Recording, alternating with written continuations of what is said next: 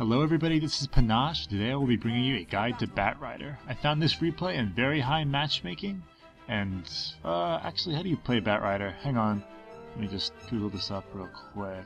Guide, this seems good. Alright, okay, here we go.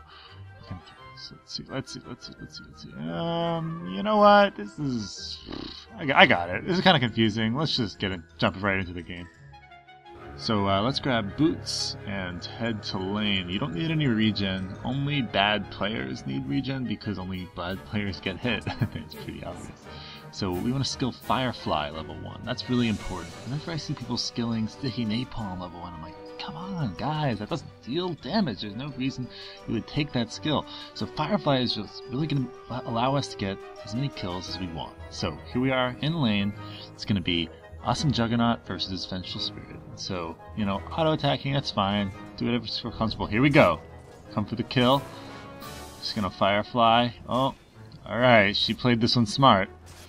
Now, oh, and we're gonna think about going in again. Blade Fury. You know, we're not gonna get this kill. Oh well. But if this happens to you, don't worry about it. Batrider is known for his ability to gank, so let's just gank another lane, you know? Help another lane out. So here we found another lane with Witch Doctor and Bloodseeker, so we're going to sneak up behind them. Element of surprise is very important here. Oh, quick pit stop for the shop. We're going to pick up a Stout Shield. I want to talk about this item. So let's read the item. Stout Shield affects block depending on damage type dealt. It can block 60% of damage on blocks of 10 or 20 HP, blocking 10 damage ranged sources or 20 damage of melee up to 60%. So let's do some math. If a Troll Warlord dealing 200 damage or 215 damage in his melee form attacks a Batrider with the Stout Shield, first 25% is taken off for magic resistance, and 200 minus 60 of 10 is 296, which is reduced by armor to 146 from Batrider's natural armor, but in melee form, the 215 minus 60%, which is 190 damage, is dealt. So by these math, we can see why this is a good item. So back to that gank from earlier. Batrider previously just bought a Stout Shield, which we learned a lot about. So now he goes in, turns on his Firefly, and here we go, dealing damage. Firefly deals damage per second, so every second it deals some damage. That's how that works. So here we go, it's mana leaking on the Witch Doctor.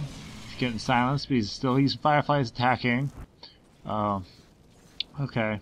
Well, looks like Bloodseeker and Witch Doctor have gotten away, which is unfortunate, but you know, not all ganks are successful. It's totally okay. So back in the mid lane, we see why Batrider is one of the best turnaround heroes. So here we have an engagement between Vengeful Spirit and Batrider. Batrider's taking some damage, he retreats, but oh, psych! Take that, Venge. Boom.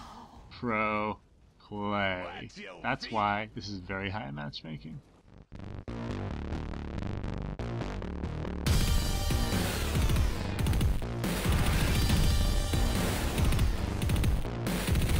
Ready? Aim, boom, headshot! Ownage! You know what time it is. It's time for Mind Games! Dire's middle tower is under attack.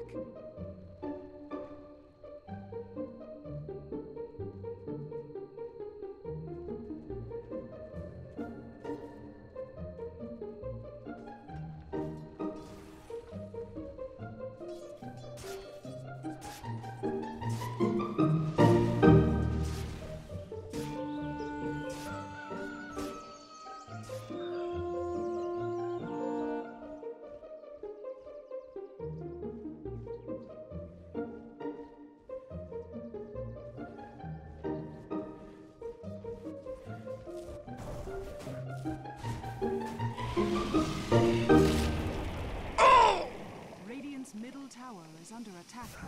So after all these pro plays, you must be thinking, darn it, Ice Frog, please nerf Batrider. But you know what? Some heroes are a lot harder to use than others, and that is part of what makes this game so great. You know, things can be good, but not unbeatable, and, you know, I hope you see now why skipping Sticky Napalm is the only way to play Batrider, and I hope You have a great day.